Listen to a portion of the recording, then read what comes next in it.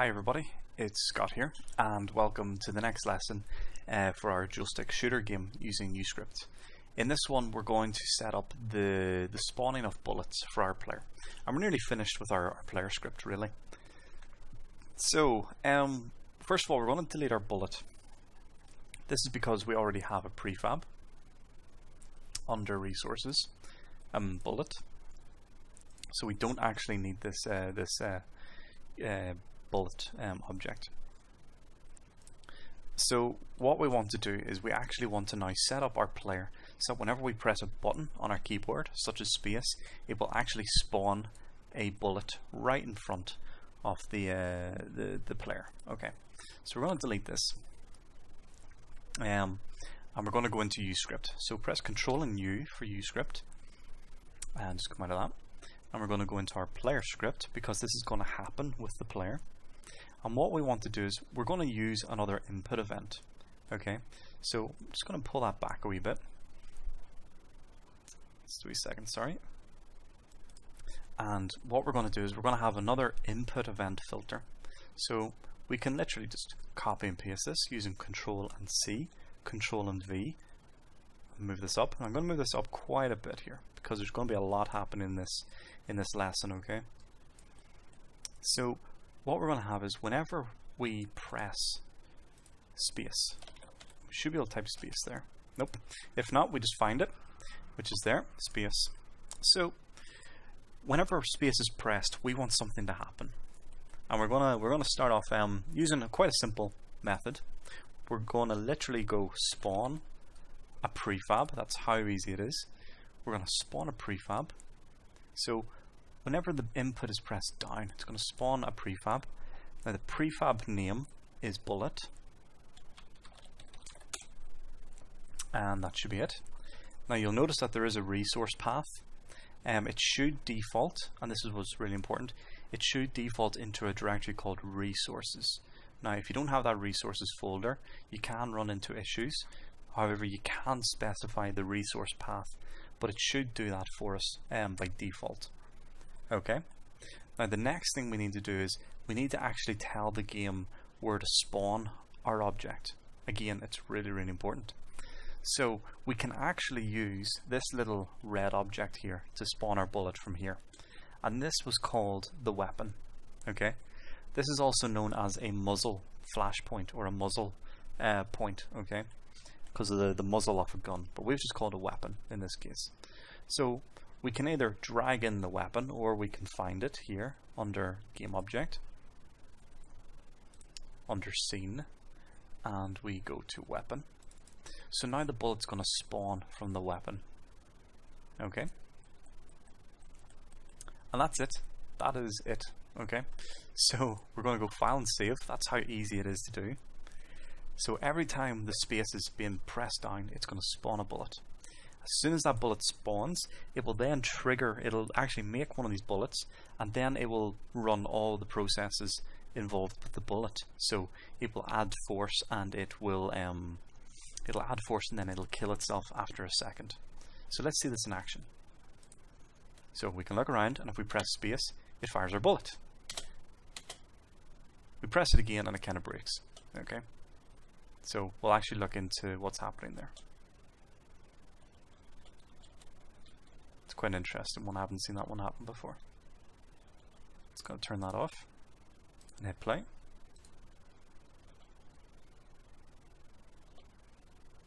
Very interesting. So bear with me. Okay, folks.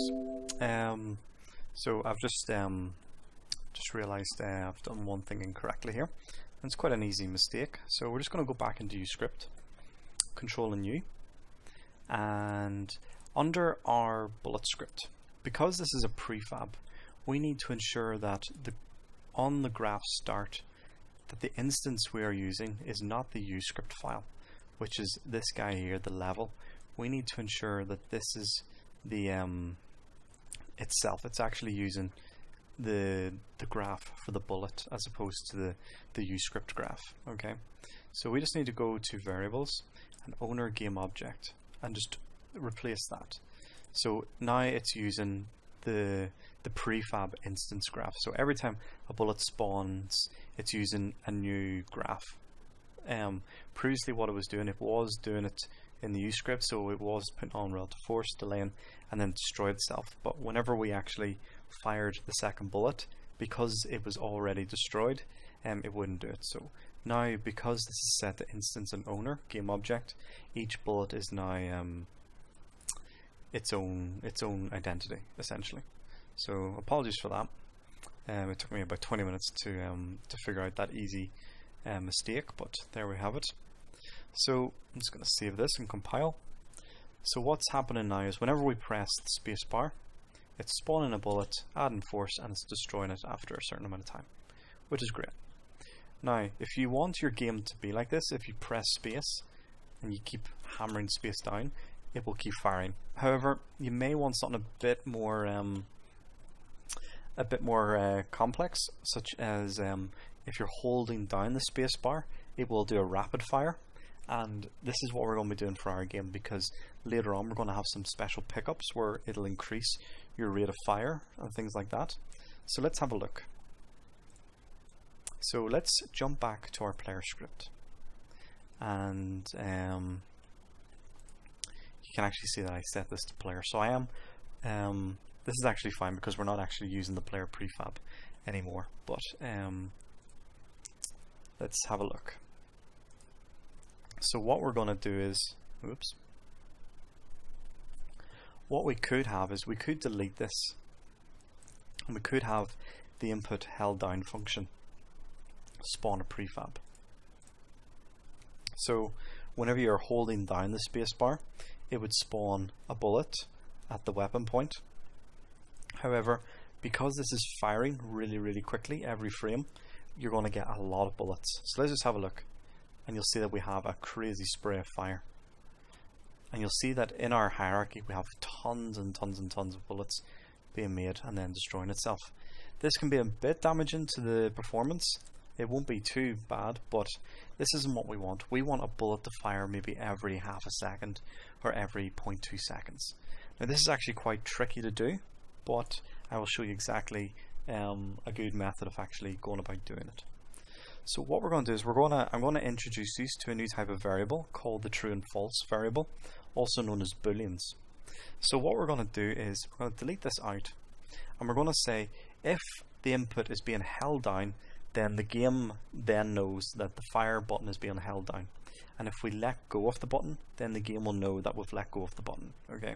So what we're going to do is we're going to create a new variable. We're going to right click and add a variable called boolean, or sorry, bool. So by default, this is just a true or false statement. It's just like a tick or an X, really. So by default, it's called false, or it's set to false.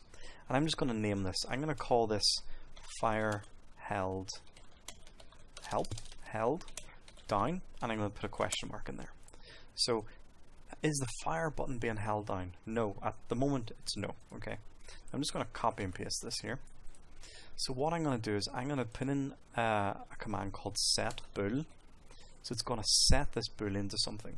So if we hold down the space key, it's going to set this boolean to either true or false. So we want to set the true, saying that yes, change this to true. So we're going to take this and put that into the target. So whenever we hold down the space key, it's going to set this data type to true. Okay, and then we're going to compare this data type. Or sorry, before we do that, I'm just going to click these two guys here by dragging. I'm going to hit Control C and Control V to copy and paste them. And I'm going to say if the input is then up, basically if we let go of the button, it's going to set this data type to false. So if the input is being held down, then this is being changed to true. If it's being released, if the key space is being released, then it sets it back to false. Okay. And then what we're going to do is we're going to have what's called the compare boolean. It's going to compare a value, and we can compare loads of different values. We can compare numbers, we can compare floats, game objects, so on and so forth. But we want to compare this boolean. So if the input is being held down, So if it is true, if it's been set to true, then we want to compare the boolean, and the boolean is going to be this guy here, so we're just going to copy and paste him.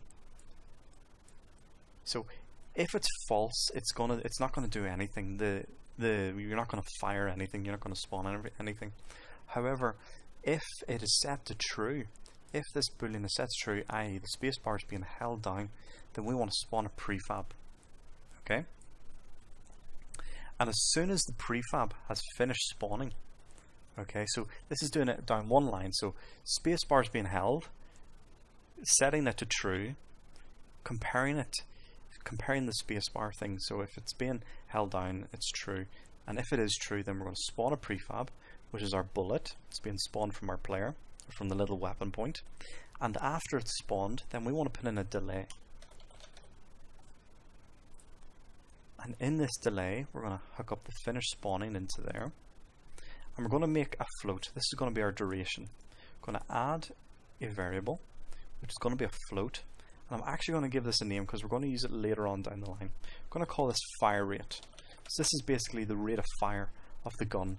The higher it is, the longer it is between shots. So I think a good value for this is 0.2. And I am just going to copy and paste that in case I need it for later. So I'm going to plonk you in there. Okay. Now after the delay, after that 0.2 second delay, we are then going to throw you back into the compare with boolean button. So basically what's happening is after it's fired and it's waited 0.2 seconds, it's going to go back to see if we're still holding down the space key, and it knows if we're holding down space because we've made this boolean. Okay, so if we're still holding down the space key, then it's going to fire it off again, and it's going to go back and compare it. So it's going to keep doing that loop. However, if we've then let go of false, then it's going to do nothing. It's just going to go back to default. Okay, and that is our basically our spawning mechanic right there. So if you're holding down space, it's going to set the tick to either true or false. Okay, if it's true, it's going to compare to see if it is true, and then it's going to spawn a prefab, wait for 0.2 seconds, and then it's going to go back and check to see if you're still holding down the space key. If you're still holding down the space key, then it's going to fire another one. If you're not holding down the space key, it's going to do nothing. Okay, and that is it. We're going to go file and save. That will compile the script, and I'm just going to move that across, or I'm just going to close it, sorry. I'm going to hit play. So I'm going to hold down space, and you can see I'm now rapidly shooting, and if I let go, it stops. If I hold space again, shooting, let go, it stops. Really straightforward. I'm just going to bring up uScript while the game's still playing. I'm going to make the screen really small, and just pay attention to this true and false, this fire being held down button. If I hold it down, whoops, just need to go over here. If I hold it down, it's being set to true. Okay, so it's comparing that value, and yes, it is true. Whenever we let go, it goes back to false. So that is rapid fire. Now we're not done just yet. Let's do something quite fun here. I'm going to close this down, and we are going to go to our player, and we're going to make a light. We're going to go game object, and we're going to create a little point light. Okay, sorry, that's a spotlight. I'm just going to change that to point light. I'm going to move it to around the front of the guy like this. I'm going to make sure it's 000. I'll just move that out again. Like so. So this is going to fire whenever the bullet comes out. So I'm going to change the color to a reddish color, maybe an orangey tone, like so.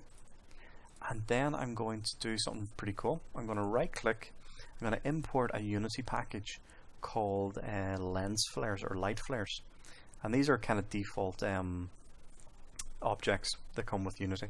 So we're going to import the light flares and hit import, and then we're going to go back to our light and choose a flare. We're going to choose any one you want. I'm going to go with the sun flare. Double click. So now we have this cool little flare effect that's going to fire up whenever we fire our bullet, like this. I'm going to call this muzzle flash, and I'm going to attach it to our player. Okay. Now we need a way of toggling this off and on during the game. So let's go back into uScript, controlling U, and what we're going to do is, as part of our script here, we're going to search for the uScript event. Okay, so as soon as the graph starts, and we can just do it here, it's fine. So as soon as the graph starts, we need to toggle this light to off. We need to turn it off by default. Okay, so we're going to type in something called toggle, and this will let us toggle an object off or on. So as soon as the graph starts, we're going to toggle this off, like so. And the target is the light, so we're going to find our muzzle flash and drag that in, place it as a variable called GameObject. So we're just going to go File and Save.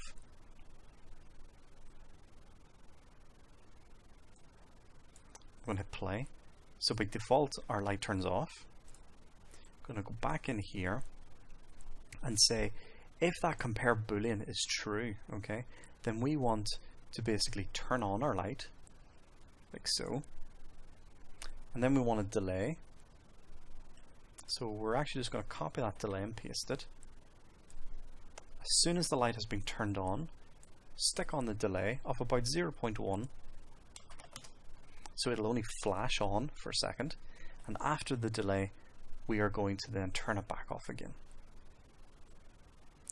So on graph start, it's going to default the light to off. As soon as the space bar is held down, i.e. it's true, it's going to toggle the light on for 0.1 seconds. It's going to turn it back off. If compare bool is still true, it's going to turn it on again. So it's literally going to flash this light, or it's going to flash our light off and on while the space bar is being pressed. Okay, so let's have a look. Our gun is off. If we hold down space, we now have a flashing light. If we let go, it turns off. Hold down space, turns on again. And you can just about see the lens flare. And what we can do very, very quickly is just change the intensity of the light to really bright, like so. And you can play around with this before going on to the next video. So there we have it, folks. We have a spawning weapon. We have bullets spawning. We have our weapon set to the space key, and we have lights toggling off and on as well. And then in previous videos we've done look at controls, we've done camera follow, and we've done of course player movement as well. So hopefully you're starting to get a feel for how uScript is working and how powerful it is. Okay, so I will see you in the next lesson.